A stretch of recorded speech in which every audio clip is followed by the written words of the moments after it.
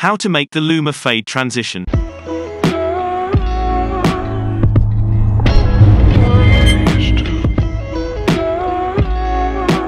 Today's video is sponsored by the Flat Earthers.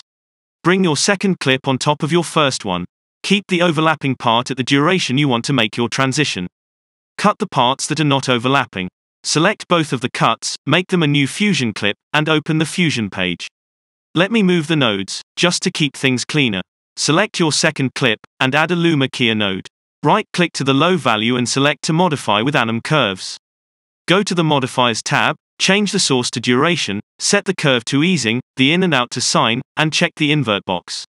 Change the time scale to 2, and go back to the Tools tab. Right-click to the high value, select to modify with anim curves, and go to the Modifiers tab.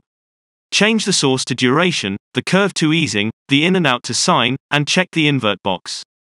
You made your Luma transition.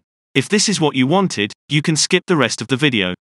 Add a dent node. Change the type to sine dent.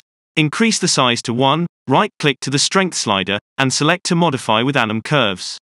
Go to the Modifiers tab, change the source to duration, the curve to easing, the in and out to sine, check the invert box, and set the scale value to 2.5. Add a glow node. Decrease the sine threshold, and adjust the spread value to your liking. Choose your desired color, right-click to the gain slider, and select to modify with shake.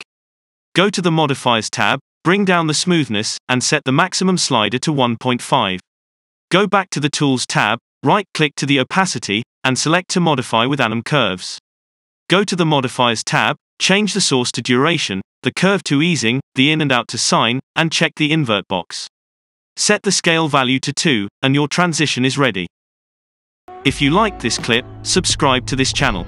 If you didn't, you can always go back to Windows Movie Maker.